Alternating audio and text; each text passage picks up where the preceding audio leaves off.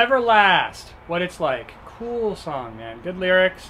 I am Finbar Bass. I'm going to get right into it, but before I do, just let me tell you that I have some free bass lessons right down there if you want to click on the little clicker box. They're not on YouTube. 3 different lessons.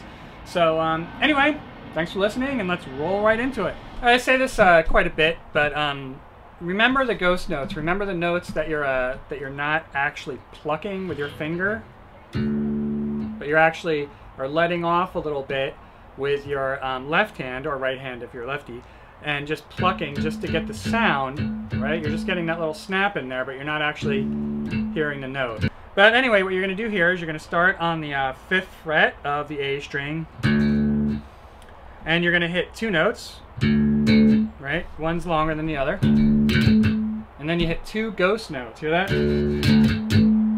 So, right like that.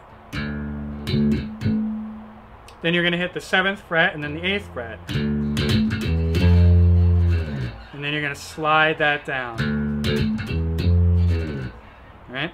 And then when you slide it down, you're going to go to the 3rd fret of the A string and hit that twice, same rhythm. And then you're going to give it 1 ghost note.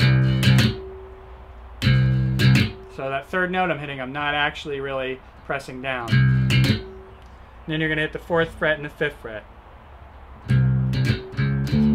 So real slow, that's...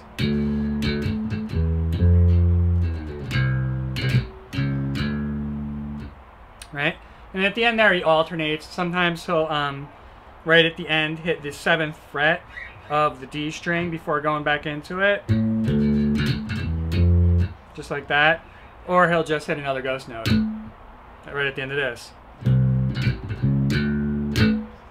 Just like that. So all together.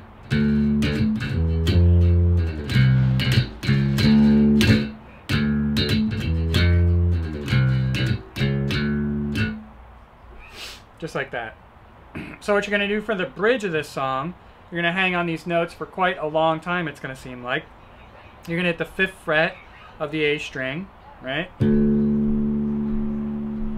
you're going to hit the 1st fret of the E.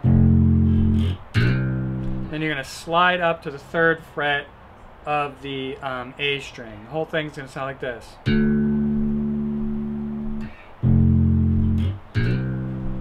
This is when he's singing Seen a Rich Man Beg and all that. Whoops.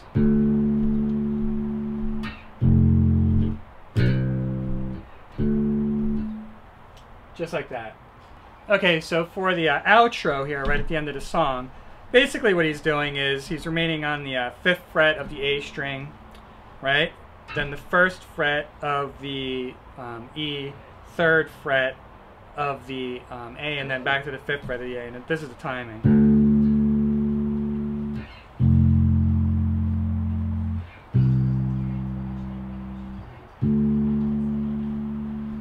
Alright, Everlast, What It's Like. Do you know what it's like? I sure do. Anyway, I'm Finbar Bass. Grab those free bass lessons right down there if you want. You could always subscribe to my channel, Finbar Bass, right up there. Thank you so much for listening, and have fun with that one.